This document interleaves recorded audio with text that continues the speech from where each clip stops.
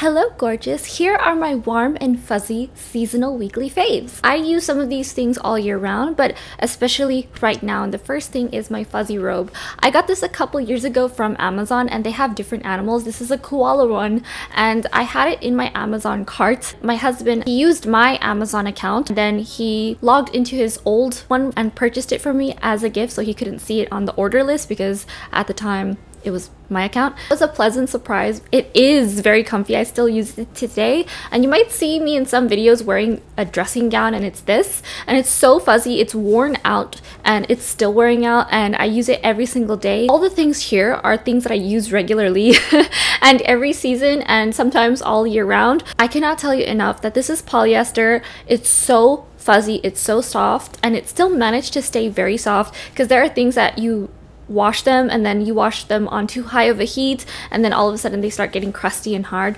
This has gotten a little crusty because I washed it wrong, but then my husband took charge of the laundry again because I hand wash laundry and then he does the machine laundry. It lasted me for years now. I think I got this 3 years ago, two or 3 years ago. Right now it's snowing outside and it's beautiful. It's a wonderful day. Next is my treadmill. So you guys know, for those of you who have been following me, I have a pink treadmill and it's really Barbie glam because I wanted to make my workouts more personalized and more exciting to look forward to.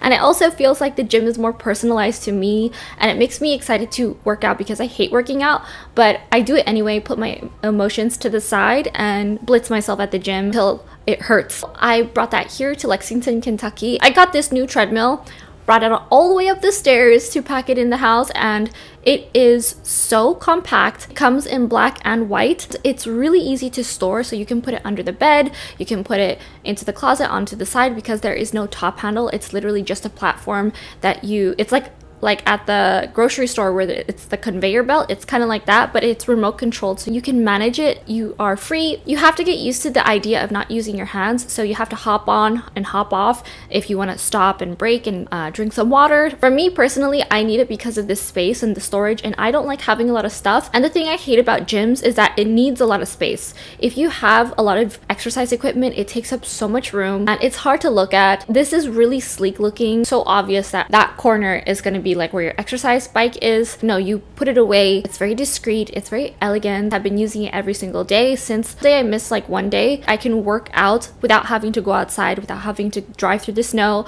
to go to the gym, and it's so convenient and it's very affordable and it lasted me a long time. I still have the pink treadmill in the Hollywood Hills house. That's not going anywhere. I'm still gonna work out when I am there. I'll also link my pink treadmill below just in case you're interested and you're like, pink treadmill, there's such thing. Like, it doesn't have a screen on it for watching TV. It just has a screen that tells you the calories like at the gym does. And I'm not particularly worried about burning calories or tracking all of that.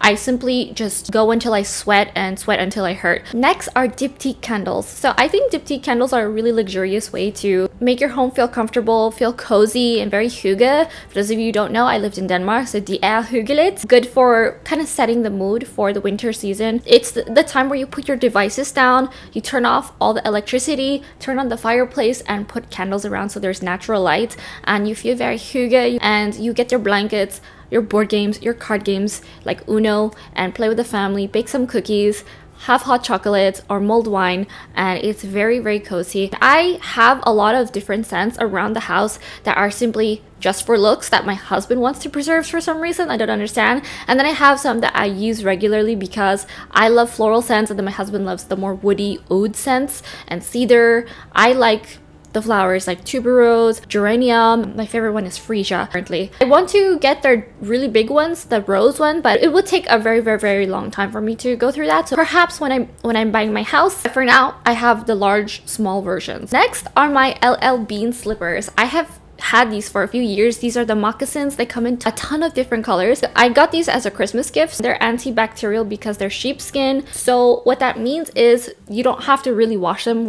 like once a year, but you have to let them air out. Now, antibacterial, so it prevents the spread of bacteria, which is a good thing because that's what happens when you have natural materials in your clothes. You're really comfy, and I was not using them in Los Angeles very much. Simply, it was too warm a climate to wear it, where here it's freezing all the time. It's a good thing we have rugs. I feel like there are certain rooms in the house that should have carpet naturally, and that would be like the bedroom, especially in places that do have colder seasons. This is definitely a help. It's a step up. So when you get out of the shower, you want to have something warm and fuzzy that you can walk around in afterward.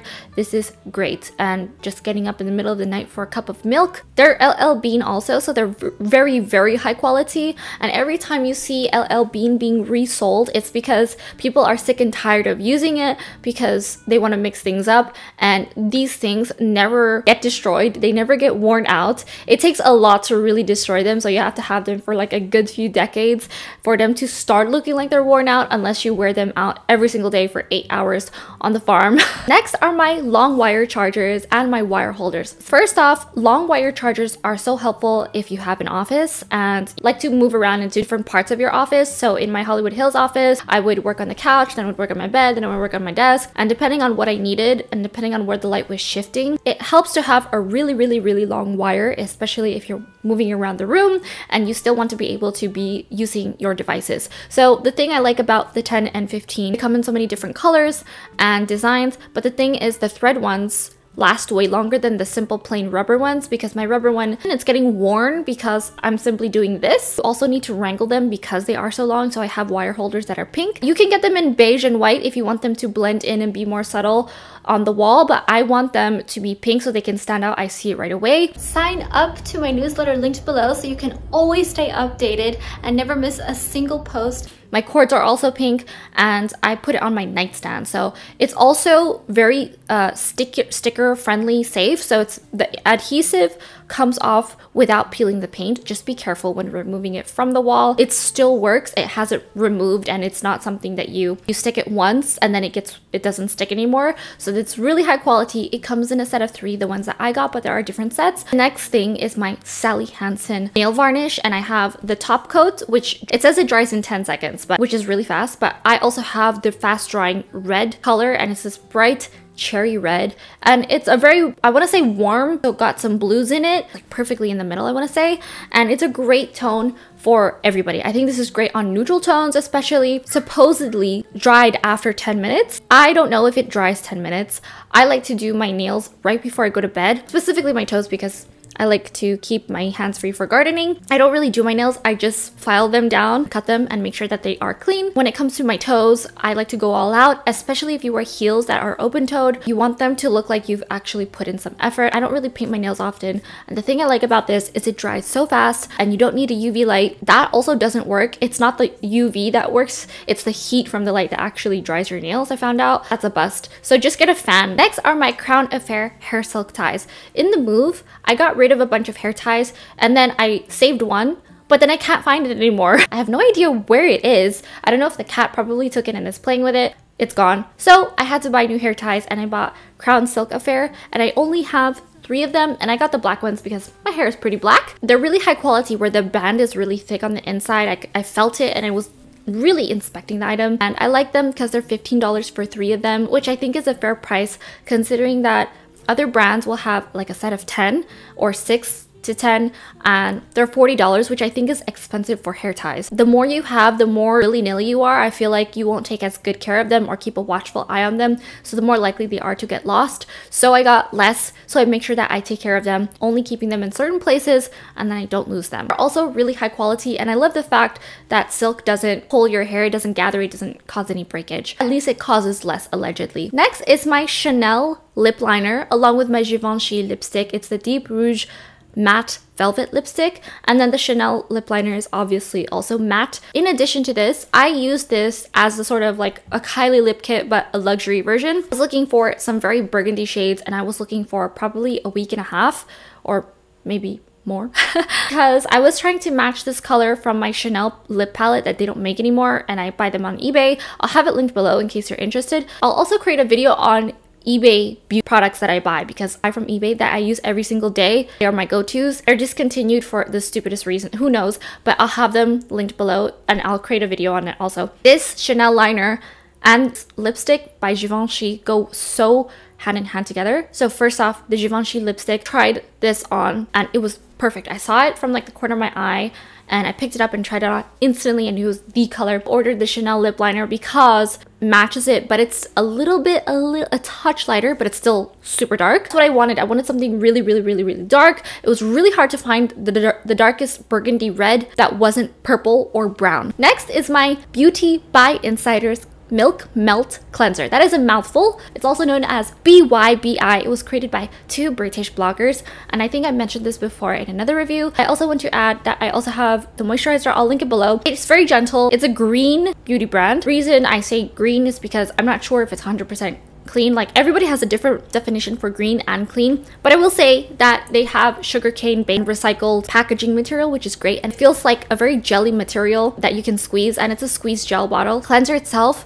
smells like a $60 to $70 to $90, $100 something from Biossance. So it has a very similar Biossance, I think it might be in English. So it has that similar feeling, like the ingredients smell the same. They smell very similar, like a green product, all natural, supposed to be products that don't harm humans. Because there are products that are chemicals that are man-made and synthetic that also do not harm humans. And we have enough testing in lifetimes to have seen that. Their products are very middle performing. So the reason I say this is because I like the fact that the Milk Melt isn't as strong, because I have really strong, intense, also Green Company fresh soy cleanser that is supposed to remove your makeup, but I do the double cleanse to really get off all the makeup, because after I wash it once, there still is remnants of makeup there, and I extract my face and you can see all the oils and the makeup and the dirt.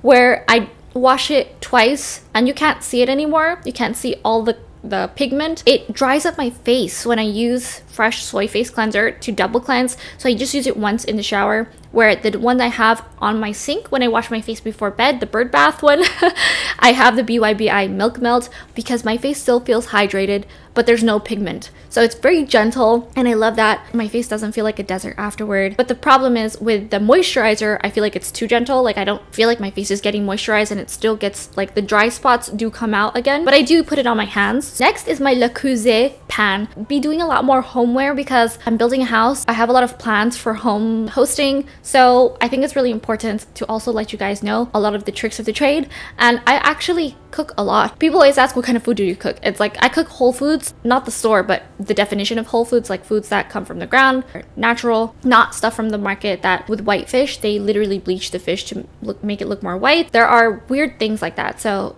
if you read Kitchen Confidential or any of Tony Bourdain's books, I've read all his books, I've seen all his series, he said that the only pan that you need as a chef is a cast iron skillet, and it should be one that you can knock someone out with. You only need one knife, also one good kitchen knife, and that's it. And I have one from Japan that we got as a wedding gift, my husband and I. Really sharp. We got it years ago, still so sharp. We have a wedding stone, but we use it for knives, but we don't necessarily have to use it on this knife because it's so sharp. Ripe apples that are super crunchy, and it's insane what a really well made sharp kitchen knife can do. Just be very careful. It slices through everything really easily. It's got a piece of paper just like this. This cast iron skillet is brilliant, and it's covered in grease that's old. Like, if you touch it, it's perfectly smooth. It's just stained. So we need to get some 409 and make it white again. And the final thing here is my Yeti tumbler. I originally got this in Los Angeles because it is really tall, and I worked a lot over a year of really grinding and working like 16 to 20 hour days into my business thanks to this Yeti tumbler. I didn't know that it was this level high tech. I got the pink one, and the paint is supposed to not be able to ever peel. If you run it over, allegedly, it still stays intact. No dents, it's perfectly fine. It doesn't spill, there's no leakage. I've tested this with multiple people where I filled it up and turned it over.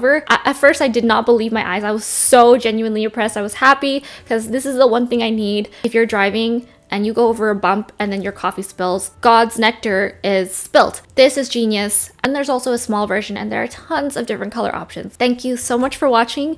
It was a pleasure having you here, and I'll see you later.